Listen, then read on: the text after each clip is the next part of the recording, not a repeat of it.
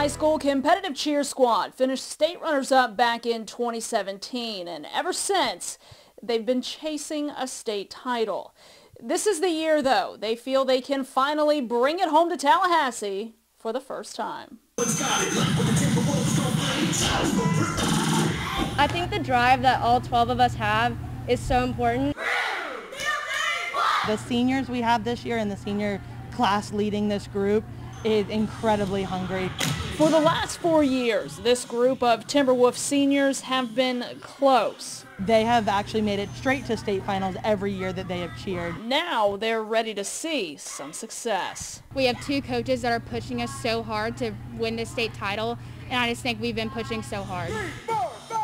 In a shortened season, it hasn't always been easy. Our choreography was done within one practice.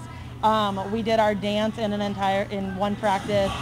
And there's been a lot of days we've come to practice and we've had to make changes in the routine, and we tell them, guys, we don't have 3 days to change this. They've overcome the challenges, winning regionals with no deductions from their routine. They hit all of their skills completely perfect. An extra shot of confidence heading into state. It's just so important that we have that drive to win at states, and I think with that drive that we have, we're going to make it.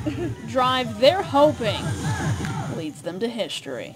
Chiles competes Saturday in the Class 2A small varsity division, and they won't be at state alone. Both Leon and Florida High's teams also qualified for state.